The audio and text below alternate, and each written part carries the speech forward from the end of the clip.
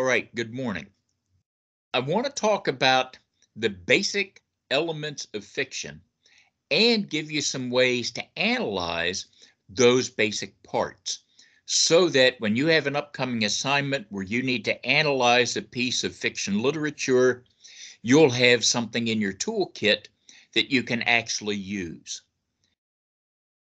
A lot of times we respond to a piece of literature by looking at the whole story. How did I feel after I finished that book or after that movie was over? But that's not really an analysis, that's just an impression. So you could walk out of the last James Bond movie, or you could finish reading a short story assignment in this class and go, well, that was good, or I really didn't like that. But neither of those is an analysis. Those are just opinions. So we've got to give you some tools. We've got to give you a kind of ruler that you can lay up against a piece of fiction to measure what worked and what didn't work. Then when you write your analysis, you've got something to hang your hat on, if people still wear hats anymore. So all fiction has 5 basic pieces. It's always going to have a plot. It's always going to have characters. It's always going to have setting. The writer is going to have some kind of style.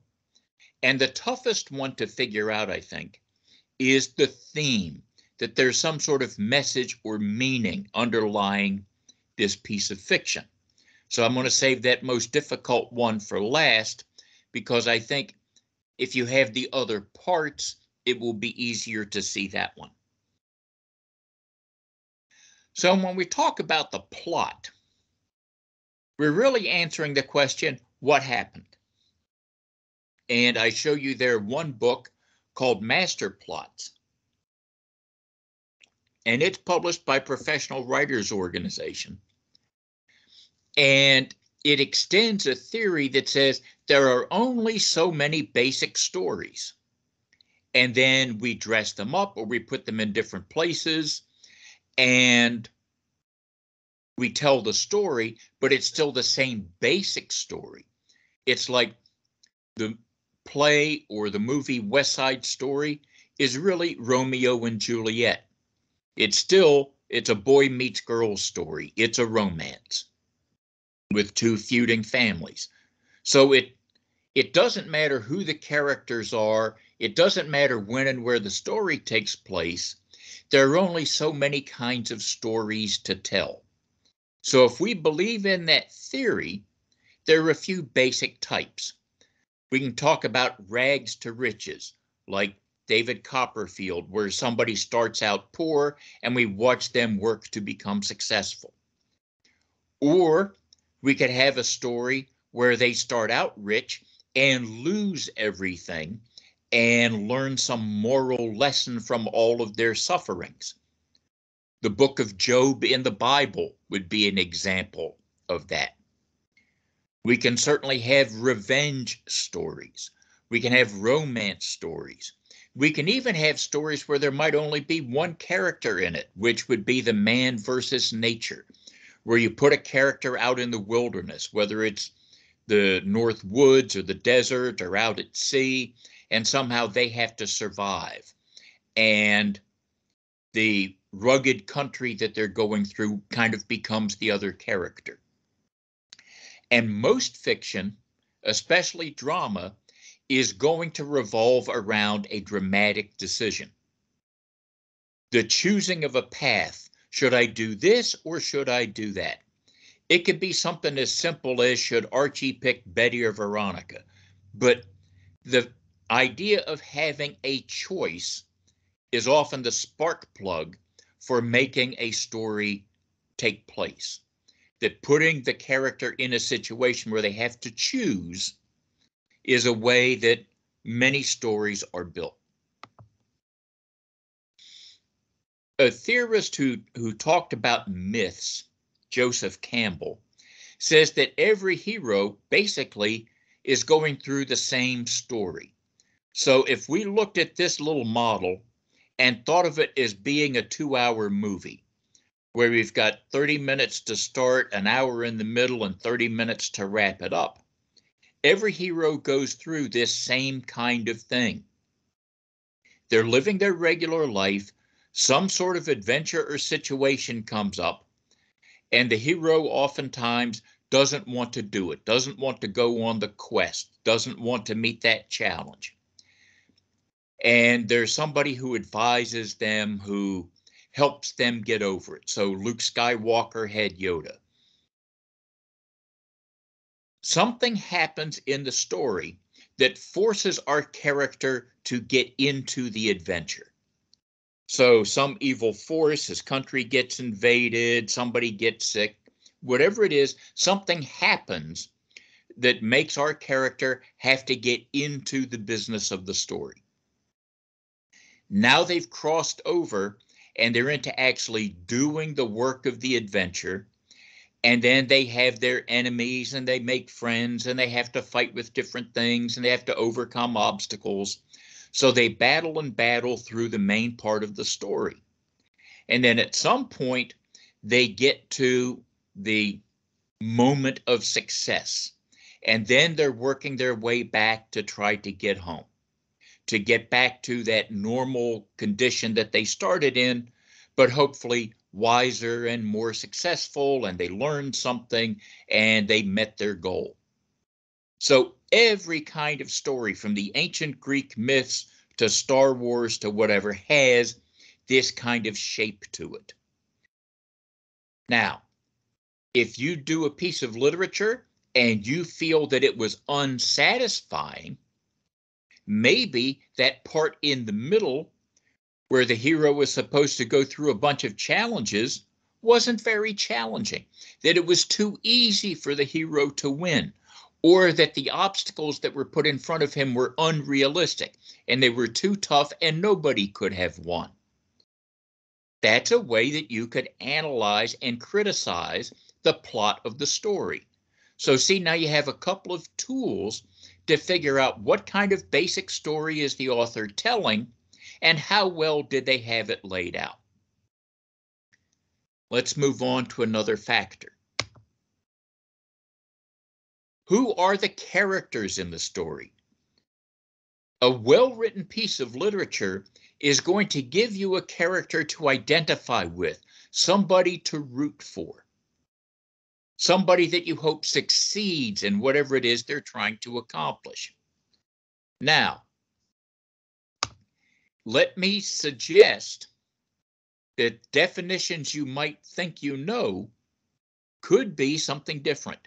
When we think about a protagonist and an antagonist, we often confuse that with the hero and the villain, and it isn't always the same thing.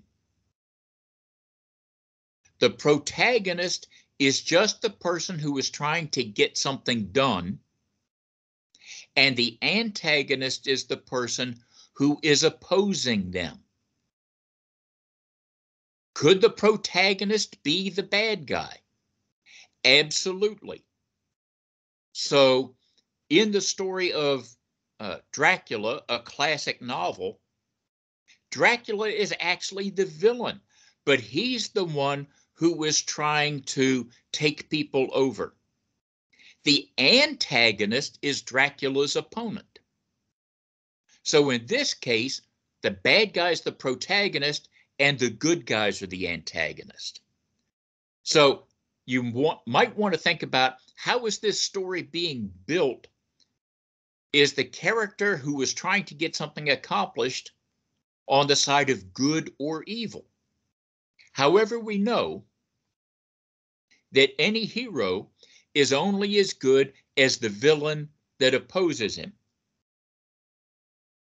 So Batman without the Joker, Luke Skywalker without Darth Vader, Sherlock Holmes without Moriarty, they don't work, because the hero doesn't seem to be a big deal if the villain is weak.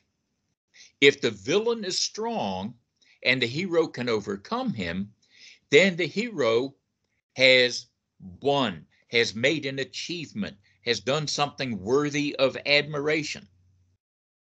This is the same basic plot to a professional wrestling match. You have to have a good guy and a bad guy, or else you don't care who wins. Now, supporting characters are also important. A good writer is not going to just tell you all about the main character over and over and over. That's kind of boring to read. However, supporting characters give the main character somebody to talk to. Sometimes, like in The Great Gatsby, a supporting character actually narrates the story. So you are seeing the story through the eyes of a supporting character. That kind of gives you a skin to get inside of, to walk around in the story and get a feel for what's happening. Sometimes the main character isn't even in the scene, and you have two supporting characters talk about the main character. And from their conversation, you learn stuff. So that the supporting characters are not just pawns on a chessboard, pieces to throw away, but they are useful clues. They're markers on a map to help you figure out who's who and what's going on. Some of the literary heroes, by this point, you've already seen things from The Scarlet Letter, and Hester Prynne might be the very first female hero in American fiction. Captain Ahab in Moby Dick, chasing the great white whale, is not really a sympathetic character. He's not so much a nice person, but we understand he's the person who's having the quest. He's the hero who is on a journey. Whether we like him or not, he's the protagonist. He's the person trying to get something done. Jay Gatsby in The Great Gatsby absolutely is the main character of that story, but we don't get to see him all the time. We get to hear about him through the other characters talking about him and having their interactions caused by what Gatsby does. And next semester, you'll even see a character called Equality 72521 in a science fiction novella by one of my favorite authors. But that character also is trying to accomplish something. And what the author is trying to do is to get you to identify with that character and to want him to succeed. That way, you read the story in hopes that that person comes out a winner. So if the characters are not sympathetic, if they're not realistic, if you can't get into who they are and what they're trying to do, that's a place of analysis for you as well, where you can say, these characters were weak, or these characters did not act like real people would act, or people might have acted like that back when this was written, but if those characters were today, they wouldn't act like that. And see how that gives you strong points to make and not just say, I didn't like the story. On to another factor you can use. And I wanted to touch on this before we leave. Does the villain ever think he's the villain of a story? And certainly you have run into villains already. In The Scarlet Letter, there was Dr. Chillingsworth. But the villain in that case, he was trying to get back Hester Prynne. He was trying to restore the romance that he used to have. So he was trying to meet a goal, even though he was doing it by evil means. He was trying to put things straight in his opinion. In the Avengers movies, Thanos doesn't think he's a villain. He's just restoring order to the universe by erasing half of all the people. So that's his idea of balance, and that's what he's trying to do. Villains very often don't think they're the bad guy. They think instead that their view of things is just how it ought to be, and they're willing to do whatever is necessary. So just an extra thought for you about characters. You might want to look for some bad parts of the good characters, and you might want to look for the real goals of the bad characters. But every story takes place someplace. So if we were to do one of those man against nature stories, like The Call of the Wild or other Jack London adventure stories, if the character is not in freezing cold, far away from civilization, do we think the character is in any danger? We had the reference to Batman earlier. If a Batman story happens in broad daylight, high noon, is it as scary as it would have been if it happens at night in a shadowy city? So where we put the story makes a difference. But we should also be aware that it's when we put the story. So it's space and time. And if the setting is important to the story, it changes the story. So if you wanted to tell a Western, but you tell that Western in Georgia, it's not nearly as good as if you tell that Western in Utah, here in the famous Monument Valley. Because there are things about being out west that drive that story, that create the distance where people have to travel, that create the harsh desert that's cold at night and steaming in the daytime. So without putting the Western in the West, the story doesn't work. I remember the first time I went to Arizona and I was driving from Phoenix up to the northern part of the state. And driving through that country, you see rocky cliffs and you see desert and you see cactus. You even see some tumbleweeds. Tumbleweeds are real. And I was thinking, wow, this is like driving through a Western movie. And then I said to myself, because you are out west, this is the real place. So I kind of laughed at myself for a minute at what I had noticed. But if the setting of a story is important, it will change the story. So part of your analysis would be, could this story have happened someplace else? Could this story have happened in Victorian England, or did it have to happen in colonial United States? Did this story have to happen out west, or could it have happened in Orlando? And when you can answer that question, you can evaluate the importance of the setting to the story. And like I previously said, if the setting is very strong, it can almost be like another character that the hero has to struggle against, that these rugged conditions can be part of what the hero has to overcome. So that's another tool that we can use. Now, style is tough because until you have read a lot of different people, you may not notice any difference in style because you don't have any basis of comparison. Let me put it this way. In my time, I've owned a bunch of cars and I've rented some when I've been traveling. So I have a lot of experience driving different kinds of cars from different eras, right? Cars that were made in the 60s and cars that were made last year. And I've driven cars and trucks and sports cars and big cars and whatever. So if I get into a car, it takes me a minute to figure out, okay, where's the gear shift and how do you turn on the wipers, and I got to adjust the seat. And different kinds of cars drive in different ways. Well, it's the same thing with different writers. Some writers write very plainly, very straightforward, short sentences, short words. Others dress up their writing with flowery phrases and complex structure and long paragraphs.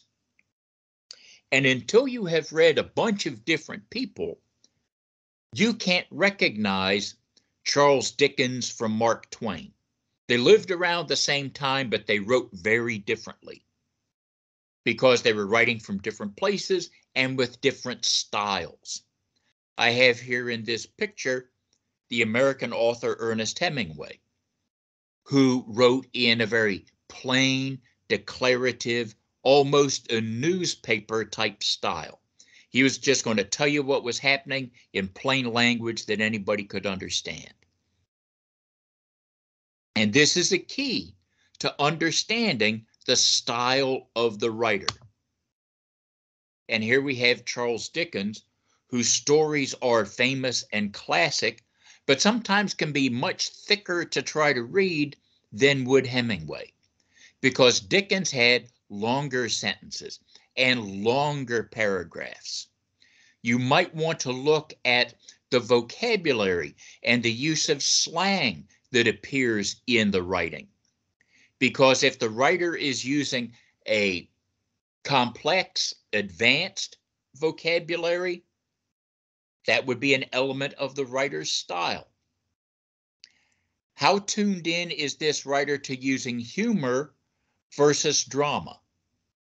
So Mark Twain, for whom we still give the Great American Prize for Humor every year, could put his characters in a dangerous situation.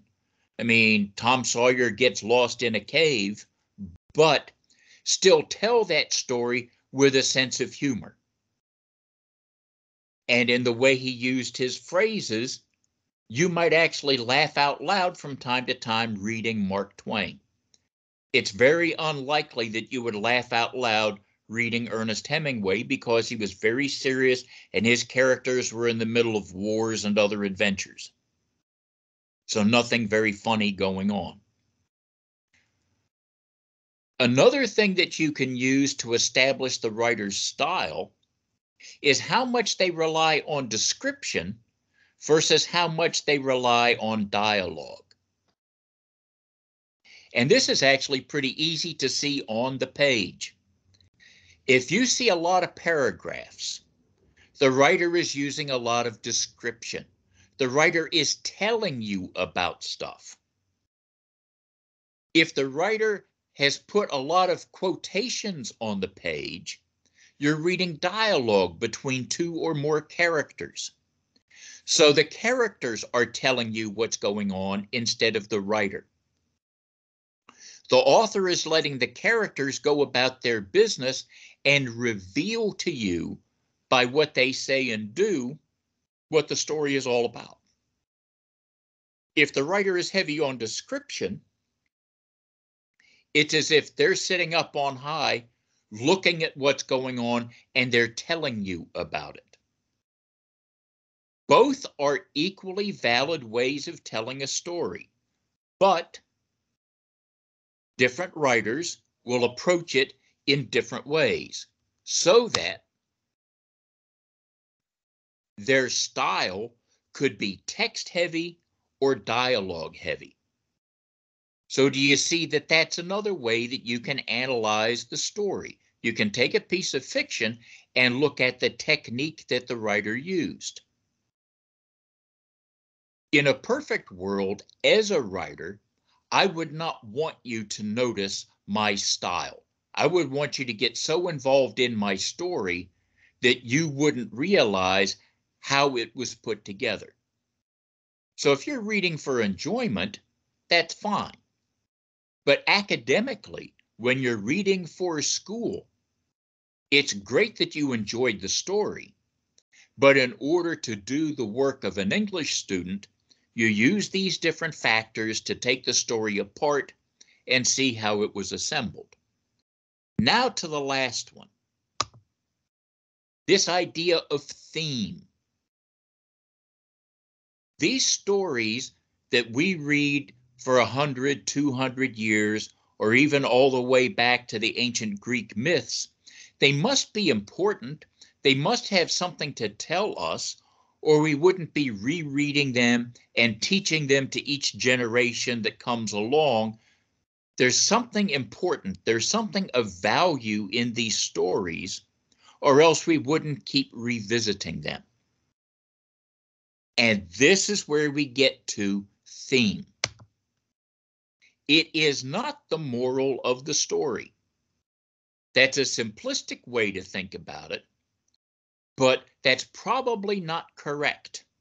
If you're trying to look for some final teaching that happens in the last line of the book or the story, yeah, that's probably not going to be there. Instead, you accumulate this wisdom over the whole experience of reading the entire story. The theme is often going to be some commentary on the human condition. The reason that stories endure over the generations and over the centuries is that people are still people. So people still have love, hate, fear, honesty. We have these emotions and concepts that all people have always had. So I can read the Odyssey, the story of Ulysses getting home to Greece after the Trojan War. And that story is 4,000 years old. But it's still a story of a man trying to go home to his family. So as long as there are people and families and homes, that story still works. So when you find some common human element like that, that could belong to anybody, anywhere, at any time, now you're starting to see what the theme is. The author may not be trying to preach a sermon to you. They may not be outwardly trying to give you some moral lesson. And sometimes different readers get a different lesson out of the same story. So I might have read that story and see it as a man is trying to get home. Somebody else might read that story and say, well, this is about the cost of going to war. And both of them could be a correct theme. I read it as somebody who wants to get back with my family. Somebody else reads it as triggering memories of when they were at war. So people think different ways when they react to different stories. This means there isn't one answer for what the theme of a story is, because different readers might see different things. In literature training, we actually talk about this as a kind of readings, that if a woman reads a story instead of a man, then you might get a female reading of that story. If a younger person reads it instead of an older one, or if an Englishman reads it instead of an American, the angle that different people have in their lives could change the lens by which they see that story. So don't worry that you have to have the one right answer. Instead, work at finding your answer based on what you can see from the story, what it made you learn.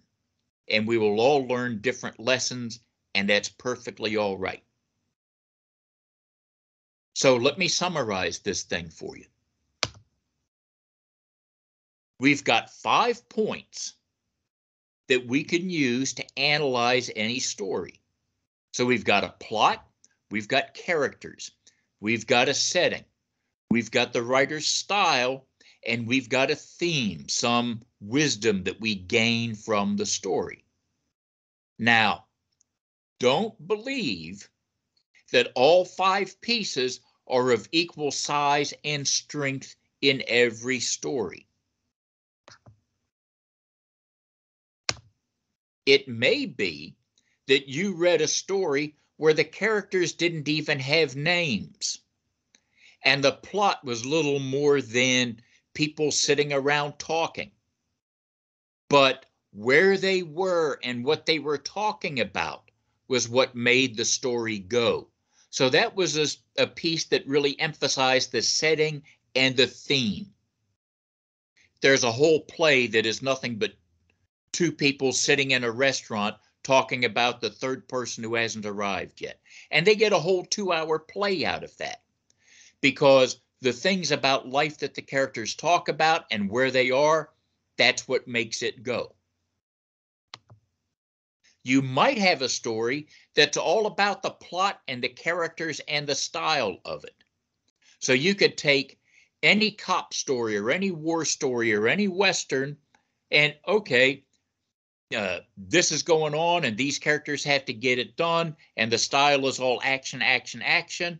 Okay. And could be any movie that The Rock is in. That's all right. And just take The Rock and you put him in a different place and have him overcome some different enemies and obstacles. And at the end, The Rock wins and we'll go, okay, that was entertaining. That was a good way to kill 2 hours. But there was no great moral lesson, and it didn't matter where he was or what he was doing. So if you analyze that, you'd have 3 things that would really be strong for you to talk about, and a couple of them you would talk about that were kind of weak and didn't really affect the story. So don't think that if you're doing an analysis, I've got to hit these 5 points and I got to write 3 sentences about each of the 5 points. They may not exist in the story of equal strength. So then I would suggest find the ones that really made the story pivot, that really made the story happen, and spend my time talking about that, and then mention the others merely to say that I know about them, but they really didn't come up much. They really didn't affect how this story turns out. All right, those are my prepared remarks. That's as much as I really need to say about it, but I think that will give you some tools that will allow you to organize the way you do a literary analysis now and into the future.